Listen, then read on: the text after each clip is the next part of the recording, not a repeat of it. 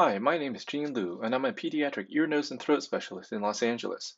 In this video, I am placing an ear tube using the Hummingbird TTS system by Preceptis Medical.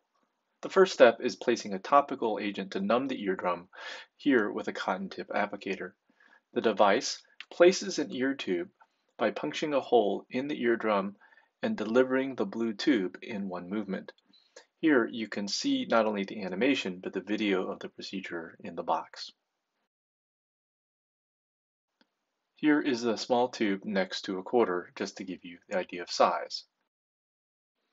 Here is the video again of the small sponge placing phenol to numb the eardrum, and then using the Hummingbird device to place an ear tube.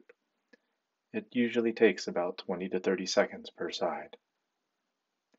This device makes it possible to place ear tubes in awake children in the office down to about 6 months of age, given the right anatomy and right circumstances.